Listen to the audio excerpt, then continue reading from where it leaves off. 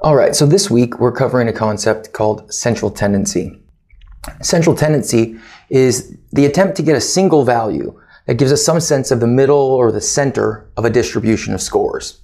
So if we have a set of scores like this, you see we have a series of x values, we can get several measures of central tendency to try to get a sense of where the middle of that distribution is. So we'll talk about three specifically in our class. So the first one we're going to talk about is the mode. And I'm going to start with the mode because it's probably one of the easier ones to identify. The mode is the most frequent occurring value.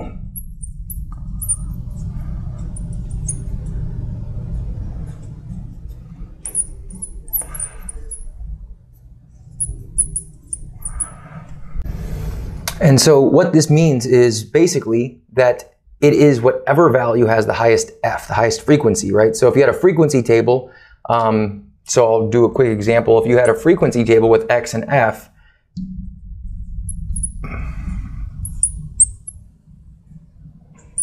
you would simply look for which of the f's is the greatest. So in this case, because f of 12 is the largest, the mode would be 4. So the mode can be seen quickly in a frequency table. You can also look for it, as we learned about, in a distribution like a histogram that graphs the distribution simply by looking for the peak. And if we just have a set of raw scores, we would look for whatever score occurs most often. So in this case, we see that 7 has 3 occurrences and all the other ones occur only once. So the mode would be 7. So it's important to realize the mode doesn't necessarily mean the majority. It simply means it occurs more often than any other value in the distribution. So the majority of scores are not a 7, but 7 is the modal score. The next measure of central tendency we'll talk about is the median. And the median is concerned with the location of scores in a distribution. So the median is the value at the 50th percentile. And so essentially what that means is it divides the scores in 2 even halves. We can find the median by finding the data's midpoint, or the median location. The midpoint is found at the location n plus 1 over 2. And so what that means is we would take the number of scores, add 1, and divide that by 2. So here we have 1, 2, 3, 4, 5, 6, 7 scores. So we would have 7 plus 1 over 2 equals 4. So we would find the 4th score when these scores are put in order from smallest to largest. They must be in order because the median cares about location. So we go 1, 2, 3, 4. This is the 4th score. Because it's the 4th score, we look for what the value of the score is. It's a 7. And so in this case, our median is 7. So right now, in this distribution, we have the median is 7, and we also have that the mode is 7.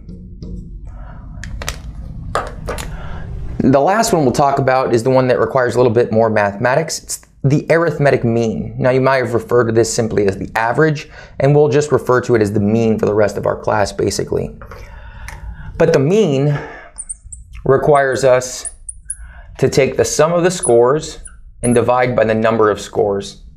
So every mean is a sum over a count. And we see the sum in the sigma and the count in the sample size.